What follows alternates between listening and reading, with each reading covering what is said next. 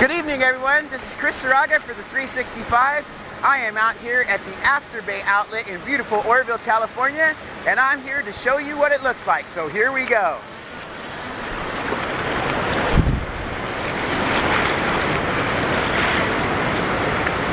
We'll get us back here a little ways so we can get a good look at what I was looking at before. There we go.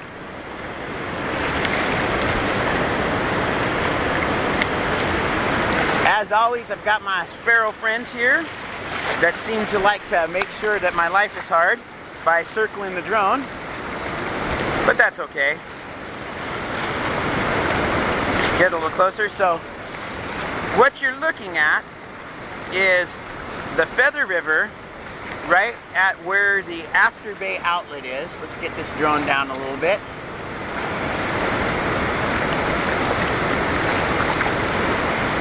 We're creating kind of a ruckus up there.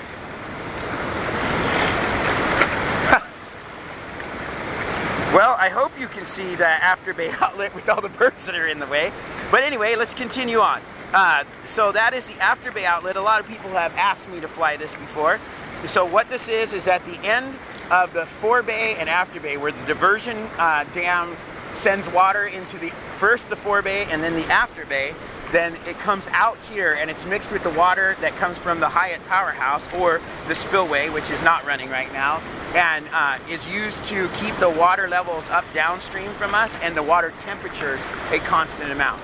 So let's get a little bit forward and out of these birds, and we'll give it a little pass so we can see what we're getting into. Get up a little higher. There we go.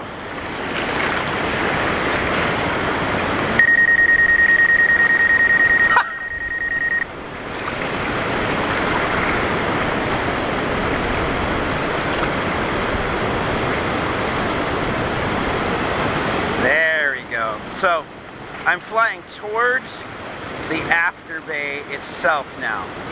So if you can see up front, there's some gates right up there. And those gates are what control the outflow from the Afterbay. The Afterbay overall is about 26 feet deep, and in Oroville we use it for recreation right now, but it does serve that secondary purpose to keep the water, to actually warm the water that comes from the dam. When they first built the dam, before they built the dam, they had the water would come out at its normal temperature, but because they built the dam, the water comes from the bottom section of it and it comes out really cold. So they use this to warm it back up and make sure that it's a good temperature for the fish and for everything downstream. So let's go a little farther forward. Trying to concentrate on flying here as I have a bunch of bird friends that are having discretion with me flying in their area. There we go. Get up a little higher here. So that is actually the Afterbay itself.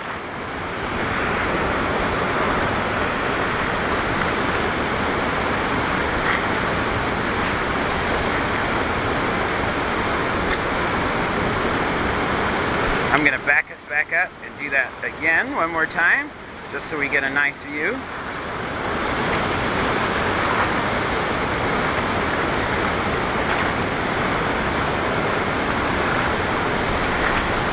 I'd like to get you a little bit better view of those gates. Somebody out there boating, which is an awesome activity out here. This is actually the area that I like to boat at. Yeah, there we go. Nice view of those gates. Pull us back a little bit more.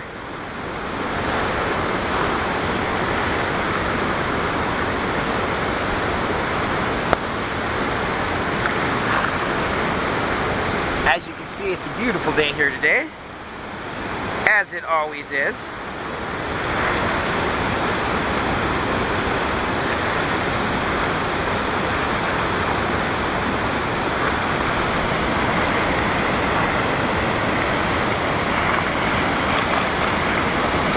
Even if it's a little hot out here, There we go.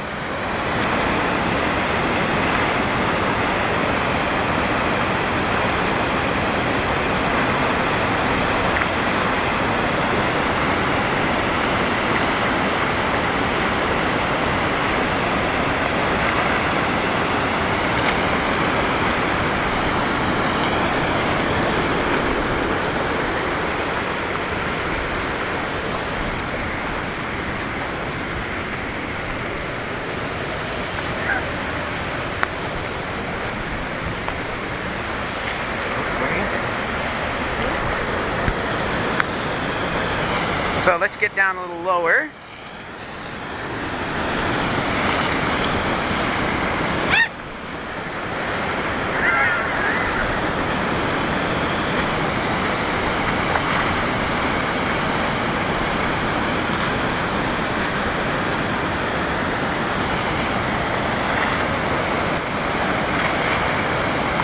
Very nice.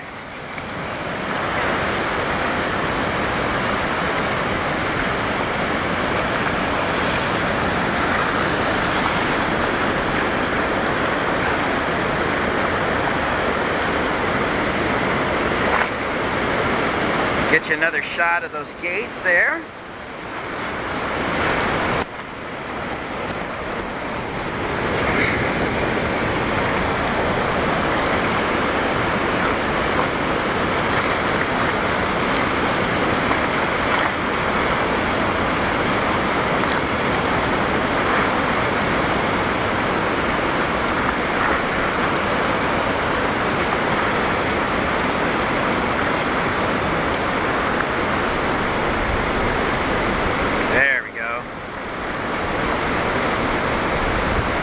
Do that same kind of flight one more time.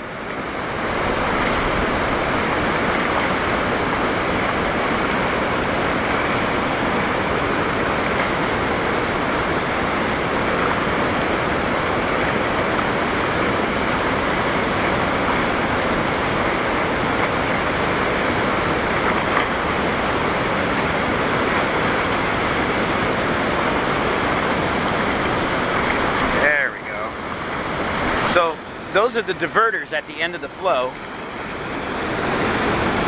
and what those do is obviously make it so the water doesn't come out quite so hard. So the pool in front of this, let me get forward, and when we come back I'll show you that pool. But we'll fly right over the top of these here.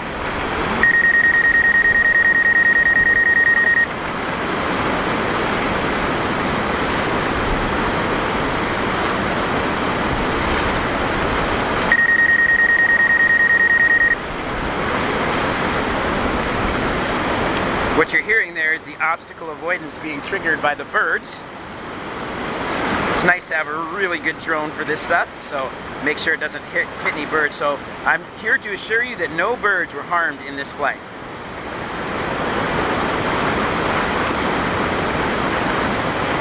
There we go, a nice look at the sluice gates there, or the main gates. Down for you so you get a nice look there. It looks like there's some diverters there too. And let's go over the top of that. I'm going to turn this around so you can see the backside. I'm kind of interested in this. This is not a perspective that I have often gotten in this area either. So we'll go out a little ways here. Let's get a little turn around here. We can see what we got going.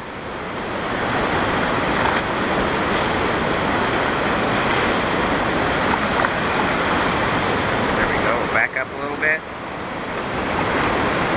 So here we go. There's the back side of those gates.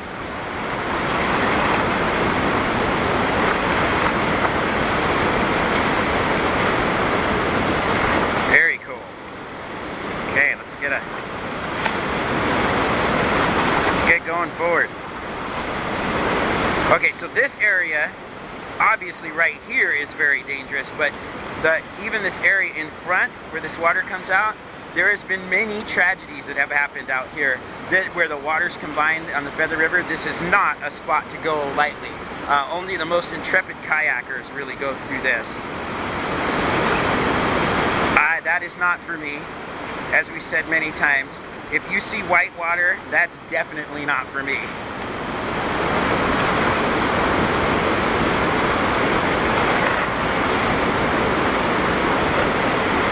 There we go.